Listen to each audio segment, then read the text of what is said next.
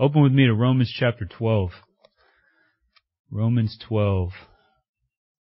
And we're going to read verses 1 through 5. How many people know who wrote the book of Romans? Huh? Okay, good. Yeah, it wasn't a trick question. Somebody looked at me like, ooh, setting me up. No, yeah, Paul wrote it. Paul wrote the book of Romans. Did he write any other books?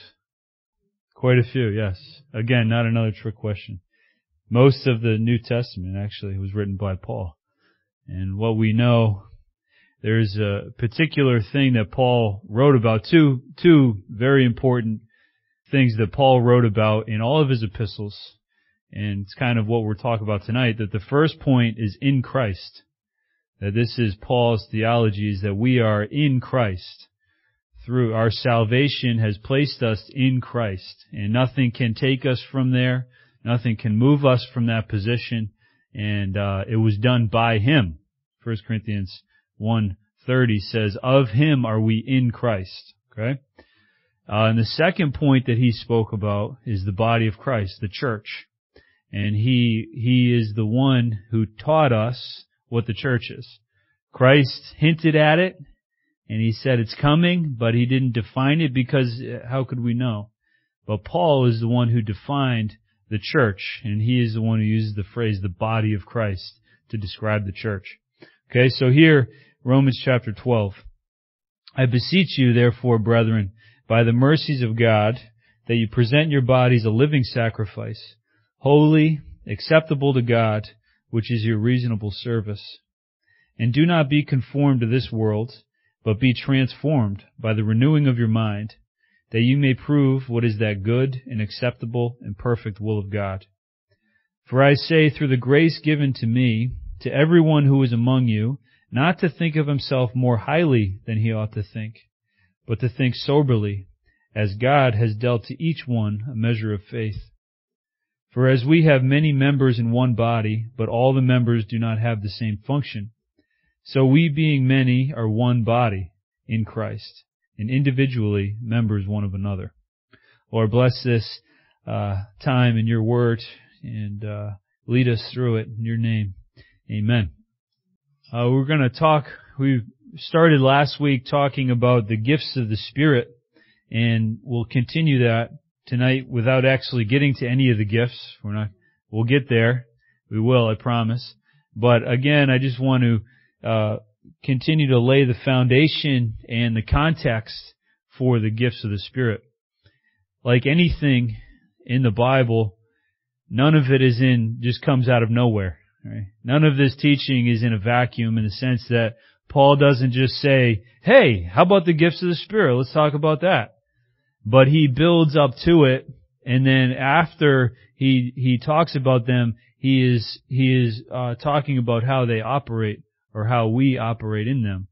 So they are a big part of our life as believers. The gifts of the Spirit are an important part of the church, like we talked about last week, that the church is a gifted church because we are here for a purpose to reveal Christ, and how can we do that unless He gives us the gifts necessary? But I just want to look tonight, we'll actually look in three different places. There's Romans 12, 1 Corinthians 12, and Ephesians 4. And these three chapters are where Paul lays out the gifts of the Spirit. But I want to look a little bit. It's kind of a study, okay? So we're going to look a little bit before and after. We're not going to so much look at the gifts. We'll get there. But we want to look, what is he talking about before he talks about the gifts? And then what is he talking about after he talks about the gifts? So here in Romans chapter 12, we see that before he talks about the gifts, he talks about the presenting of our bodies. We love these verses, Romans 12, 1 and 2. Present your bodies a living sacrifice. Isn't that an interesting idea? We are a living sacrifice. The sacrificial system in the Old Testament was bloody, and there was death, and it was put on the altar, and it was burned, it was consumed, and it went up as a sweet-smelling savor. But Paul here is talking about us as believers, that we present our bodies as a living sacrifice, that my life speaks. And the way I operate, the way I communicate, the way I live my life is a testimony to what I believe. Isn't that what we like to see in our kids? Like, we want to see that their actions aren't just outward obedience, right? It's there, of course. I'm not going to do this because I'll get caught. But we want it to be like the result of an inward character, that we have raised our kids and we have taught them and given them a foundation not just to have but to live off of. So that when people see their life, they say, wow, that is a result of something. That it's not just an outward action, but it is the inward life working out. And as believers, that's what we hope for, isn't it? That's what I hope for in my own life, that I wouldn't just be doing things in my life, but I would be led by something, and I would be guided by something, and it would be an inward structure that is Christ. Okay, so present your bodies a living sacrifice. That you understand that when you go out to the grocery store, that you are different. That you're not just going to the grocery store. You're not just getting pound of bologna. But you are going there and you are a witness to something. And that you are bringing with you a message that can impact people. And you have the ability to love people. We drove up from Baltimore last week and we had fun at the rest stops, just talking to the guys. Guy at Dunkin' Donuts. I don't know, just trying to stir up some kind of gospel some kind of conversation, right? And that's what we are. We are a living sacrifice. And we are going, and our lives are not our own, but our lives are given to God, and maybe He could use us. Imagine that. Ooh, terrifying. That's terrifying. Verse 2. Do not be conformed to this world. And that's like what we were saying. The confirmation or the conformity is like an outward representation. It's like, what can I stick on me that makes me look good? Right? Or what can I put on my exterior that would make me fit in or would make me accepted? Right? How do I need to wear my hair? Or how do I look in order to be part of the crew? What do I need to drive? What do I need to talk like? How is it, right? What do I need to do? Paul is saying, don't get wrapped up in outward conformity to things. And especially don't be conformed to an outward conformity that is to the world system. Because it is always changing, and it doesn't care about you at all.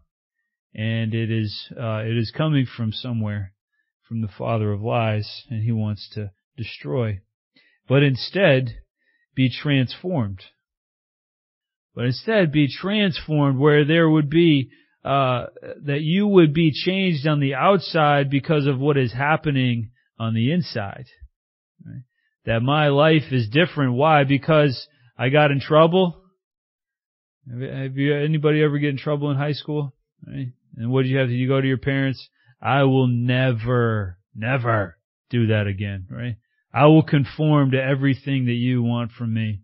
And then as soon as you walk away from the conversation, you're trying to figure out in your mind, okay, how can I get away with this without them knowing, right? Like there is an outward conformity, and I'll say anything that you need me to say so we can end the conversation and I can be about my business. But instead, God is calling us to be transformed inwardly. He's not interested in us coming to Him and saying, okay, God, what do you need me to do? What do you need me to do so that you'll know I'm serious about you? He's like, there's nothing there. Read Isaiah chapter 1. It says, I don't want anything that is coming from the outside, but I am looking to have a difference made deep inside of you. Psalm 15:6, He looks for truth in the inward parts, and that in me, in the deepest part of me, I would be changed by the work of God. My salvation is what kicks this off. that I am a new creation. I'm regenerated. I'm a new creature. Wow, imagine that.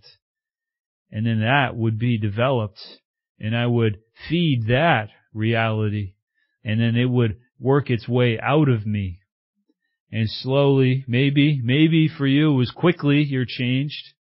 Maybe that some actions on the outside are quickly changed by the gospel, but other things it takes time for the transformation to be happening, the renewal. I mean, like the renovation. Peter was just telling me he's renovating the bathroom, and everything he takes apart is more things to take apart. Right? And there's more work, and it's just are we the same way? That the Holy Spirit is working on us, and He is renovating us and renewing us in our thinking.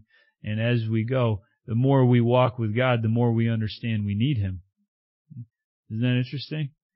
That when I'm saved, I think, oh my gosh, I'm saved. That's amazing.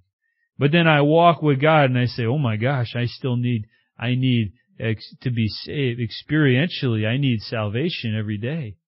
That I need to be reflecting on what He's doing and what He has done and what He will do. That it's important, and that I grow. I am being transformed. And it happens by His renewing my mind.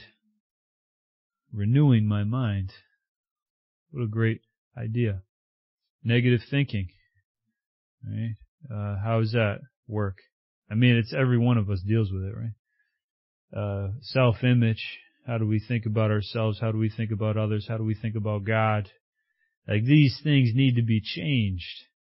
And the Holy Spirit is faithful to come and to do that work in me. And the Word of God comes and it literally, physically changes the construct of my mind. Right? This is more than just an allegory. Like, it's not like, oh, you need to change your mind no. You need your mind changed. You need to be rewired.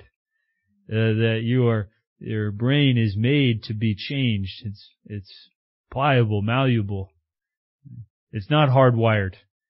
There is an idea that our brains are hardwired and we're just dealt the cards that we have, and we got to deal with it. But the truth is that our brains are like Play-Doh, right? Like a tiny, tiny ball of Play-Doh. No, like Play-Doh, and they can be molded and affected by other things. And I have the liberty as a believer to submit my mind to whatever influence is there. And what Paul is saying here in these first two verses is submit it to the work of the Holy Spirit and allow Him to change you, and watch the things that happen in your thinking and in your attitudes. And then verse 3, I say through the grace given to me, to everyone who is among you, not to think of himself more highly than he ought to think, but to think soberly as God has dealt to each one a measure of faith. You remember the song years ago by Ala LeBlanc? It's I'm the Man. That's the song. I'm the man. I'm the man. I'm the man. I'm the man. I'm the man. What a humble song. Wow. Paul is saying there's no place for that, actually. And if you want to think that way, you can. You're free to. But Paul is saying, how about we think differently? We think soberly, and we have humility in our life. And I love Pastor Stephen's definition of humility. He says, I don't think too highly of myself, but that's not meaning that I think lowly of myself either. It's just that self is not so much in the picture. Humility. That I consider myself, like Paul says here in verse 3, not in the context of me or you in comparison, but I think of myself in the context of God. And that is what the fear of the Lord is. That I understand who I am in relation to God, and that is a very humbling thing. That I understand that I am not like up here. I cannot save myself. I cannot do this. I cannot fight hard enough. But also, I am not so lost because I have Christ. Right? Naturally, we get to this place where we say, okay, and we talked about this recently, comparative righteousness, right? Or I say, well, I'm not as good as that guy, but at least I'm not as bad as Brian. Right? And as long as I stay a step ahead of Brian, I'll feel good about myself. I'll be okay. Right? What's the problem with that? I look down at Brian and say, ha ha ha ha. Right? But also, I look up at Chris and I say, oh man, I'll never be Chris Wright. Oh. Right? What does that do for me? What am I going to gravitate to? I'm going to look at Brian more. It'll make me feel better. Right? But is that humility? Ultimately, it's pride, isn't it? But what Paul is saying here, but think of yourself soberly and think of yourself in the context of who God is, and you'll be humbled. But then also think of yourself as the one who Christ came to save, and it brings us up out of the pit. So this is us. This is us. That's the introduction to the fruits, to the gifts of the Spirit. Isn't that something? Like the fruits of the Spirit aren't just like, okay, here, boom, right? Here they are. Miracles, faith, administration, preaching, teaching, leadership. Here's the gifts, boom. And all of a sudden you have this big burden and you're like, okay, what do I do with it? But instead there is this teaching that our lives are presented to God as a living sacrifice. In a sense, my life is not my own. And that I am free to communicate the Word of God. And also I am in a place of humility where I am not the point. It's not about me. But it's also not about how bad I am. It's about how great God is. And there I find gifts given to me by the Holy Spirit. Not to operate on my own, like we'll see in Ephesians 4, but to bring to the body of Christ, to encourage the body of Christ, to build the body of Christ, and to provoke each other to faith. But then, let's look immediately after, okay, then he goes on from verse 6, 7, and 8. He talks about the gifts, and we'll talk about them later. But then look at verse 9. Let love be without dissimulation in the King James, but here it says, let love be without hypocrisy. Arbor that which is evil, and cling to that which is good. Let love be, first of all, let love be, but let it be without hypocrisy. How many people like hypocrites? Oh yeah, no, none of us. Okay, so we get that. But you know what it means here? Like it means don't express love like a bad actor. That's what it means. Have you ever watched good acting? You watch good acting, you feel like you're in the scene. You feel like you're part of it. It's like a real thing. But then you watch bad acting, like when I was in the Christmas play and I had to say a line and it's just terrible, right? And you say, that is so unpersuasive, right? I am so dissuaded by that presentation of whatever that attempt was that the whole thing's invalid. Right? Imagine love being that way. Bad actors. Bad representations. And we see that in the world. We see a bad representation of love, don't we? I'll love you if, right? If you leave me, then I will, right? But I love you. But if you leave me, like it's manipulative. And it's a bad representation of love. That's not agape love. And Paul is saying, now he's speaking to the church, and he's saying to the church, don't let there be a bad act in the church of what love is. Hey, don't come in here without your body presented to God and try to love people, because you will miss the point. You will not love Brian because he's lower than you, and you will not love Chris because he's better than you. You'll be proud towards him and what's the other word? I don't know. Bitter towards the other. Yeah, there it is. And you'll be bitter towards him. Right? Chris is like, please stop using me as an example. Elevated example. Okay, Victoria. There we go. That fits. No. But love, it doesn't measure, and it's not comparative. Let love be without dissimulation. Let it be a true expression of the work of God in your life. And then as it is, you will find yourself operating in a gift that the Holy Spirit has given you. And people will be loved. And you'll say, whoa, what happened? What did I do? But it'll be that you are in humility letting God work through you. And it's beautiful. And this is, maybe, we read it and we say, have you ever watched a tutorial video? Like how to install something? And the guy's in like a perfectly level, perfectly square. Everything is ideal. If it's a car part, the engine is perfectly spotless. Everything's labeled. The nuts aren't like seized together and all that kind of stuff, right? Or if I remember doing some training when I worked for a renovation company and we would go to Kohler and they would do these presentations of the new products. And I was laughing because everything is like so sterile and perfect, right? And there's nothing wrong and everything is easy. Everything's like waist level. You don't have to move and everything's perfect. It's just that easy. That's all you have to do, right?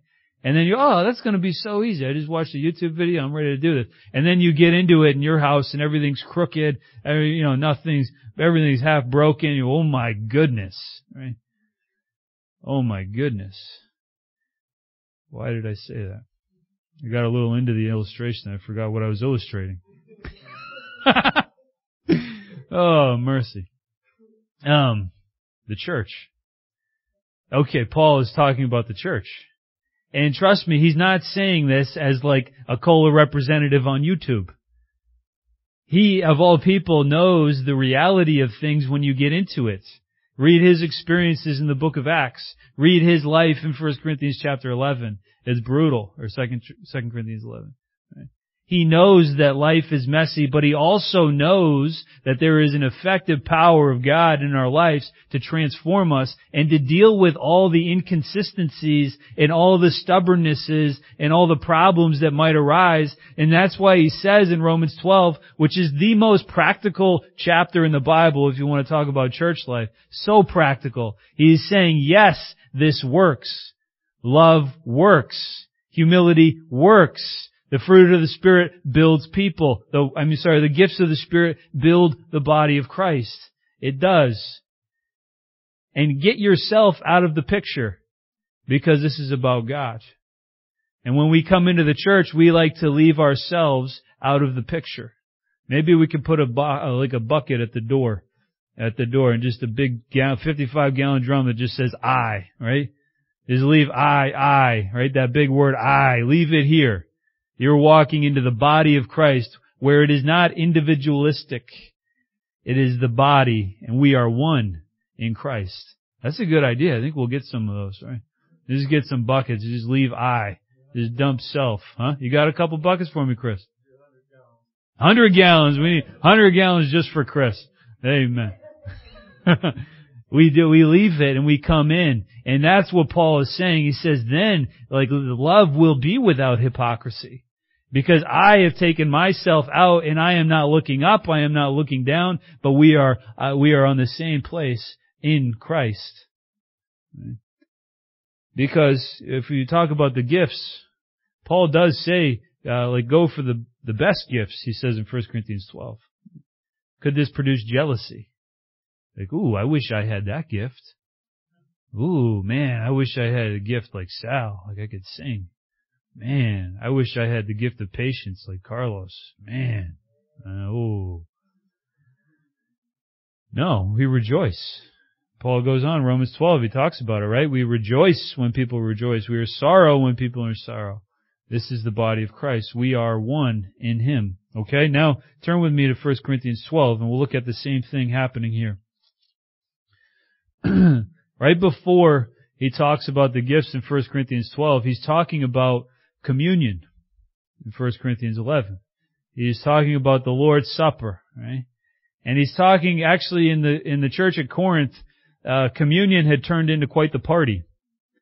And people were showing up and they were getting drunk and they were, kind of being gluttonous, and it turned into a whole scene. And Paul is saying, what the heck is going on? What is the whole point of this feast? The whole point of it is that we would celebrate what? The death of Christ. He says it there in chapter 11, verse 24. When he had given thanks, he broke it and said, "Take, eat. This is my body, which is broken for you. Do this in remembrance of me." And then of the cup, he says, "This is the cup of my in the new covenant, my blood. This do as often as you drink it in remembrance of me." What is the point of communion? We do it once a month here at Greater Grace. What is the point? The point is to remember the cross. Remember the body that was broken. Remember the body that bore my sins. He took my sins on His body. What an amazing thing.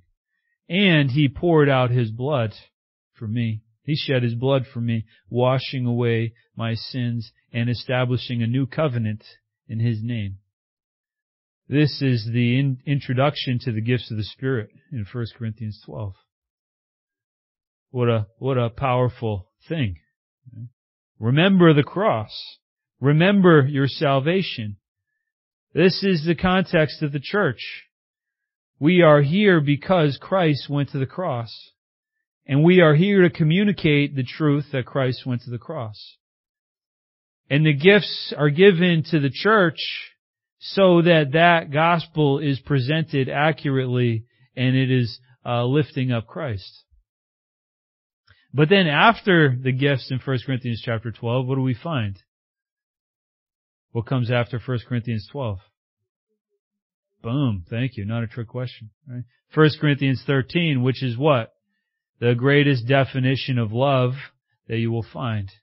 And Paul says, okay, I'll show you at the end of chapter 31, at the end of 1 Corinthians 12, he says, I show you a more excellent way. More excellent than what? More excellent than all the gifts. If you could be, the church at Corinth was very gifted.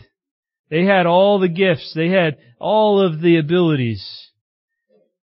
But there is something better than all of those, and that is the love of God operating in the body of Christ. A more excellent way. So 1 Corinthians 13 goes right into it. Though I speak with tongues of men and of angels, but have not love, I have become sounding brass and a clanging cymbal. What good is that? It's good for discord. It's good for annoyance. Right? Cymbals, just out of the blue, out of rhythm with everything else. And he says, though I have the gift of prophecy and understand all mysteries and all knowledge, and though I have all faith so that I could remove mountains, but I have not love, I am nothing. Love is the more excellent way. Love without hypocrisy. Love not presented as a bad act, but love expressed through God, which is the purest form, agape love, and all the other loves are fulfilled in the love of God. Right? Now turn with me quick to Ephesians chapter 4. We see the gifts are communicated here in Ephesians 4. Verse 1. I therefore, the prisoner of the Lord, beseech you. Does that sound familiar? For Romans 12:1, I beseech you. All right? It's the same, and it literally means I beg you. I am begging you, please, to walk worthy of the calling which you were called, with all lowliness and gentleness and long-suffering, bearing one another with love. This is before he talks about the gifts. That we would, lowliness, again, humility, not regarding self, but regarding others, actually higher than I regard myself. Gentleness. That's a good word, isn't it? Depending on the relationship, gentleness could mean different things. Right? I just think of my two kids. Gentleness with Riley is very different than gentleness with Noah. Right? Gentleness with Noah is like rough with Riley. They are different. They need, okay. But in the body of Christ, there's gentleness in our communication. Long-suffering, patience, bearing one another in love. That it's not a short fuse. That we are able to love each other. And there could be, disagreements. There could, like we saw last week, there's differences, but we bear one another in love. And those things don't become center stage. But instead, Christ becomes the center, and the differences can be dealt with. And I'm not saying that things are just put away and swept under the rug, although, maybe that's what we would like to do with them, just ignore them until they go away. Is that anybody's approach towards cars? Right? Cars making a funny noise. If I ignore it, it'll go away. Right? Yeah, I've tried that. It costs more money that way. And likewise with relationships and with people, when you try to just ignore it and it'll go away, it doesn't. It gets worse, I've found.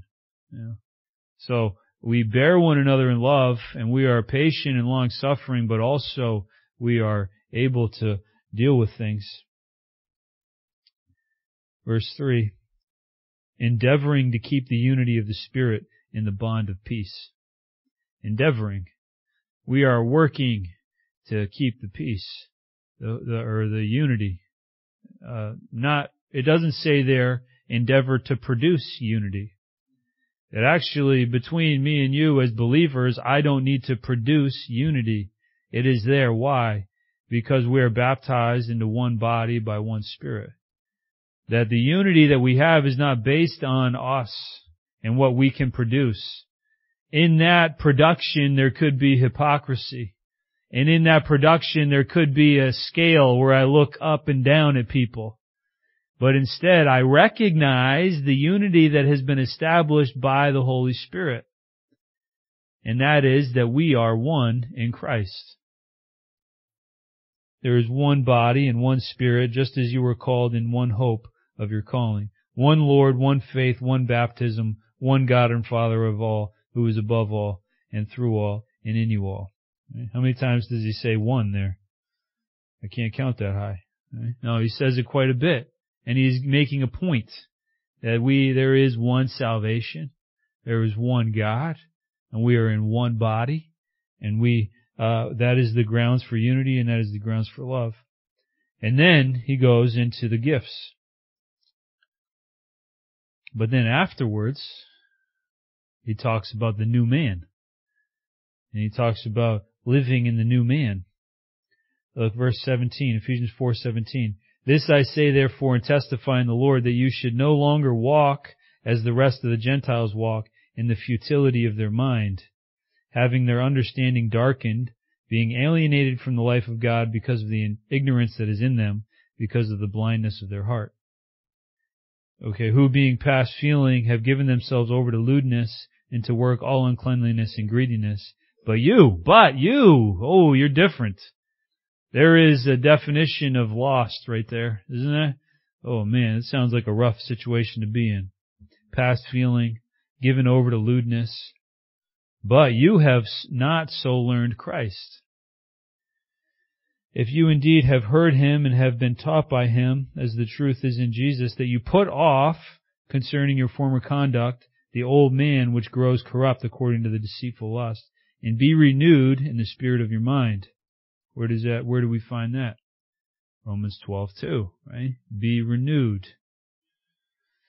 And that you put on the new man, which was created according to God in true righteousness and holiness.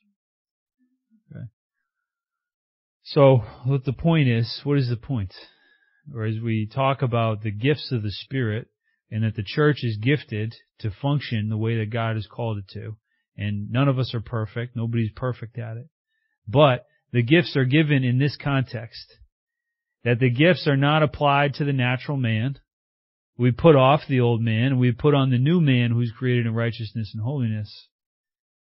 And the gifts are not applied by carnal means. They're not natural. But it is the work of God in me that is transforming me and producing something inside of me that is coming out of me. And that I find myself able to love, able to be gentle, able to be patient, able to be kind. There's a great verse in, I think it's right here, Ephesians 4:32. Get this, how about this verse? Be kind to one another. Oh, that's like kindergarten, isn't it? Hey, be nice. Hey, be kind to one another. I mean, that's like, as soon as babies can move, we're telling them to be kind one to another. Really. Like pulling hair. That's why I don't have hair. Because Noah pulled it all out. No. Like be kind, be nice. That's not nice. Hey. Be kind.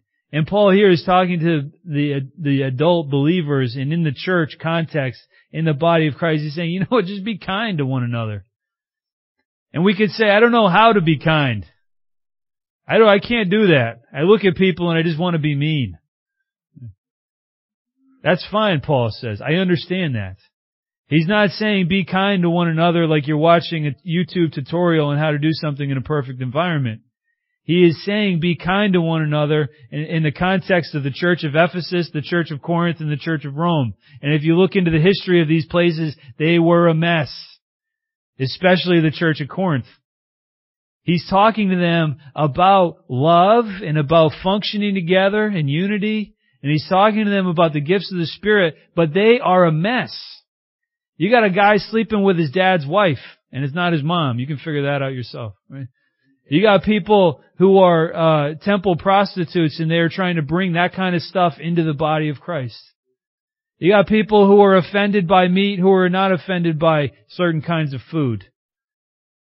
And you have all kinds of differences. In Ephesus, you have them doing different things also. And Paul is saying to them, love one another, be kind to one another. Not in like a I think you get the idea, right? Like he's not saying it in a perfect sterile environment where nothing's wrong and it's easy to do it. Like we are with everybody that you like and everybody that you agree with, and he says, be kind. And you're like, oh, no problem. But he's talking about it in a group of people who come from every different direction, every different foundation of thinking. And he's saying all of those foundations of thinking we can leave outside the doors and be transformed by the renewing of our minds. And then in that we love each other and we are kind to one another, long-suffering, patient, and see what kind of activity will that produce in the church. And in that context, and in that environment, the gifts of the Spirit are given, and they are operating, and they are functioning, and they are bringing us together, knitting us together, and encouraging us, and building us, and motivating us, and moving us out in mission. So, the point, I guess, is that the gifts are not given to me as a person. They are. I have gifts. We all have gifts. Everybody has one gift, at least. But they're not given to me to be me. Like I put on my business card, right? Pastor, GGCF, and, and then a list of my gifts. And if you need my gifts at any time, call me. That's not it. But they are given by God to the church. To individuals, but the individual is part of the body. They are given to the church for the encouragement. And He uses them as He will. That's a good one. And we'll get into that as we talk about and we define these gifts a little more. That I find it funny sometimes that these gifts are scheduled into the program.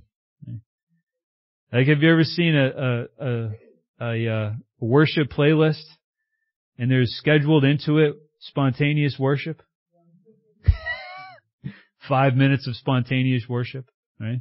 I get it. But it's funny, right? It's funny. Likewise with the gifts, I don't take the gifts and say, okay, it's time to turn this one on like I have a switchboard. And say, okay, gifts of healing, boom, right? Gift of compassion. No, we'll take that one off. No, it's not that. But it's that if I am operating in the Holy Spirit, then He is free to use me, and the gifts will be, He will use me to express Him. And that's why the gifts are given. So, it's a great thing. We need it. The church needs the gifts. And honestly, we could be so concerned about it, right? And we don't want anything to get out of control. And we say we don't recognize the gifts. We say everything's buttoned up, it's clean, and we'll just, we'll be boring here together. But also it's not just woo. It's not just like wild, but it is the expression of God in the body of Christ. And I love it. Sometimes there's joy like unspeakable. Pastor Doug and I were talking last night, a convention in Baltimore years ago, maybe in 2005 or something like that. There was a service ended and they sang a song. And like the entire room was changed. And it was something. It was an expression of God. And 3 hours we sat there and sang the same song. People were standing on chairs and waving flags, and there was just a joy. And there was a reality of the presence of God that overwhelmed us. And it was beautiful. But the next night we were laughing because the next night they sang the same song. They're like, let's do it again. Yeah, let's do it. That was awesome. And then we sang the song and everyone was like, all right, let's go get a hot dog. Right? Like it just wasn't there. And that's okay. That's okay. God gives it severally as He will. And that's the beauty of it. What is our role?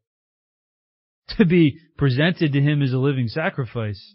And to be loving each other and understanding each other, not on this scale, but as one in Christ.